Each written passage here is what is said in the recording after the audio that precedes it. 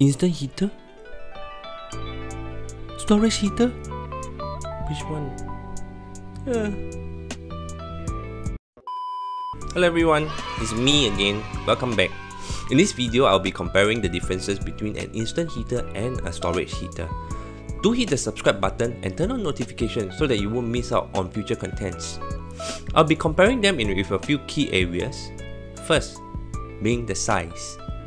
Instant heaters are generally smaller as compared to storage heaters, since instant heaters do not need to store water in them, unlike storage heaters as the name suggests. Second, pricing. Instant heaters are generally cheaper than storage heater, so you may want to consider this factor given the budget you have set aside for the appliance. Third, installation location. Storage heaters are bulky, so newer BTOs has the location position at the service yard, with the hot and cold point readily there to be connected, whereas for instant heaters are installed directly in the bathroom itself. Fourth, electrical consumption. Instant heaters' power consumption is generally higher than the storage heaters. Why? Because it needs to be heated at an instance. There's no need to wait for the water to be heated up for instant heater, whereby for storage heater, you will need some time for the water to be boiled.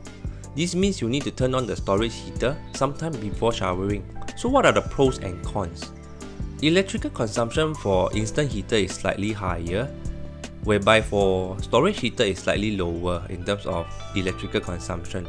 But please do not forget to turn off the heater switch when not in use, because the storage heater itself will still continue to draw power to keep the water hot. Temperature from the instant heater can be changed directly and instantaneous from the heater within, whereby for storage heater, the water temperature can be changed only using the bath mixer, as the temperature of water is already fixed at the storage heater. Instant heater is visible at the bathroom, but storage heater on the other hand is installed at the service yard in the newer BTOs.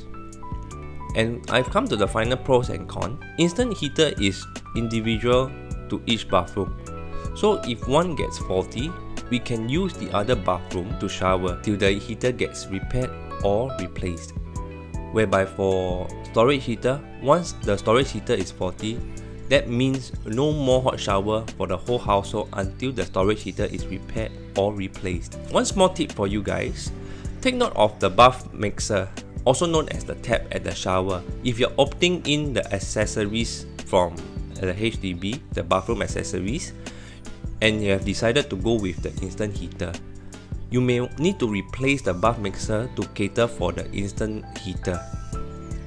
So my personal preference, I prefer instant heater of course, due to the fact that, and also I don't like to spend the time mixing the water left and right, up and down, just to get the correct temperature on a daily basis, because I can immediately change the temperature from the heater directly. And of course, personally, I do not like to have a bulky item hanging right above my service yard where I'm gonna do my laundry. Hope this video has helped you to decide on which to get for your lovely home.